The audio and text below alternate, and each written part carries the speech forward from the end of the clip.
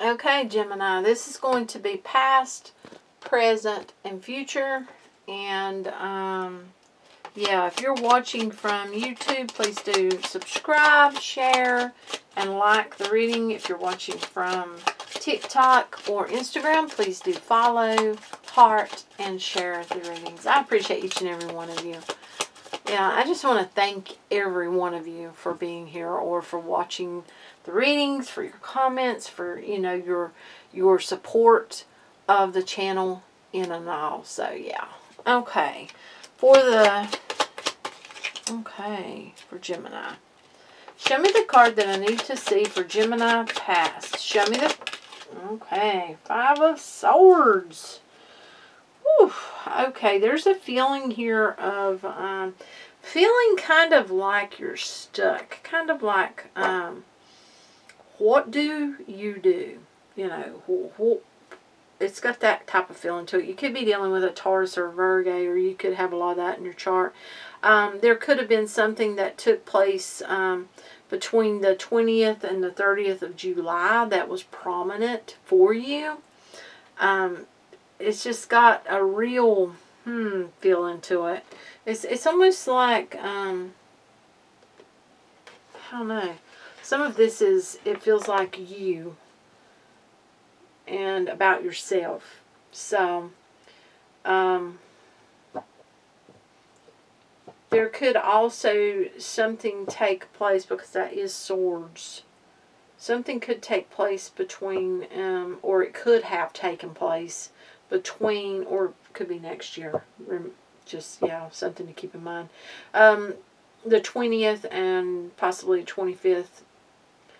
Between 20th of September through the 25th of October, something prominent. And you know, you may be dealing with someone who has a lot of Virgo or Libra, Scorpio or Aquarius in their birth chart. Or you could have. Okay, show me the card that we need to see for the present moment for Gemini. They threw out 2 here. I haven't had this happening. 2 of Wands, making a decision. This is not the card I'm going to take, but I feel like that 10 of Pentacles, you've made some decisions at some point that have brought you some form of money. And it's like now you have to make a decision. There's a decision that has to be made around money. Okay, show me the card that we need to see. Show me the card that we need, and now they're showing 2 more. And I'm not feeling those. Okay, show me the card that we need to see for the present moment. Show me the card that we need to see for Gemini for the present moment, please. Okay, Judgment. So everything comes to light. Karma. It's got a lot to do with karma and judgment. You know, things being dealt with, whether it's through, you know, universal law or here, things being dealt with, things, you know, happening, things changing. It's got that type of feeling to it, you know. And you could have a lot of Cancer or Scorpio in your birth chart. You could be dealing with a Cancer or Scorpio. But there's a feeling of a lot of karma. There's a feeling of, you know, and I'm being drawn back to those cards of making a decision about money. And, you know, there may have been some decisions in the past that were around money that now things are changing about, you know, coming to a head, coming to a place of seeing things differently, it feels like. That's what that feels like. It's just got that feeling to it. Change, you know. I also feel like that, you know, there's a feeling of enlightenment. There's a feeling of awakening to something. But there's also a feeling of closure and something coming about, progression, going forward, making new plans in your life, you know, finding new purposes, new ambitions, and going forward in your life. Okay, so that doesn't look bad. Doesn't look bad. Because we're going from not really knowing to knowing, you know.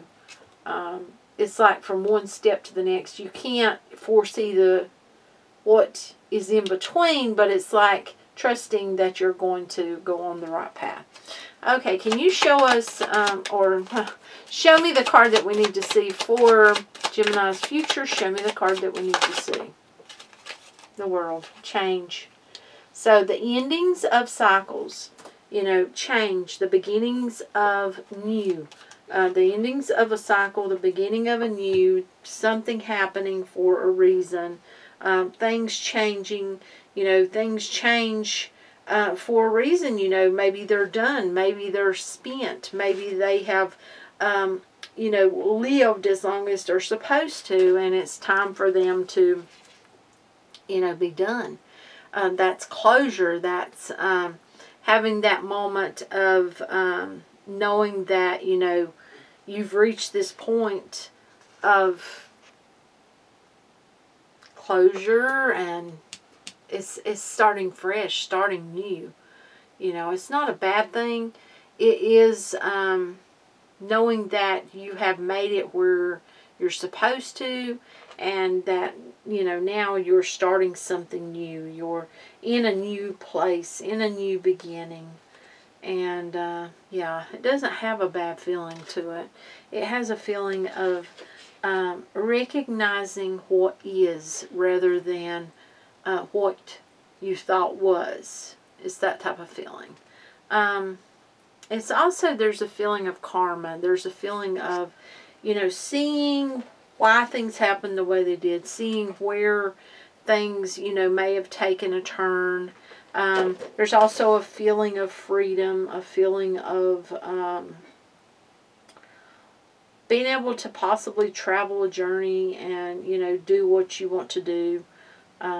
So therefore, there can be a sense of fulfillment in the long run. It's got that type of feeling. So here we have the Eight of Cups, and, you know, that's a feeling like going towards possibly the unknown, but, you know, being able to do it. There could be, you know, something here around, we've got the Three of Cups, which is on the bottom. And that can be around family. That can be around, you know, a reunion of sorts. And, you know, we have got Thanksgiving coming up. So, yeah, that's got a good feeling about that. That things will, you know, be in a happy place. But at the same time, there are some form of karma. And sometimes we have consequences with karma. You know, it can be good consequences. It can be bad. It's according to what we've put out there. So, yeah, how we've dealt with things. That's what I've got for you. Thank you so much for being here with me. Much light and love. Till next time. Bye.